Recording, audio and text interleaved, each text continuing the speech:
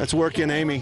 City, Iowa, where we're 86 to win the rodeo. So Stetson Wright was supposed to be up tonight, but I talked to Rusty earlier, and he said that Stetson's body was rejecting the hardware in his face from when he broke his jaw back in Dodge City last year. He had surgery last week, and they want him to take at least 2 weeks off before he rides again. Number 17 in the world. That explains why a couple of the Wright family did not make the trip to Cave Creek, Arizona.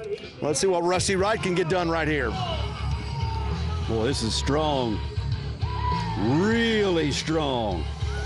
Rusty Wright on Mortician. This is the same horse that Colt Gordon had on Friday night to lead this rodeo so far. So the survey horse Mortician loves Cave Creek, and the judges should love this ride.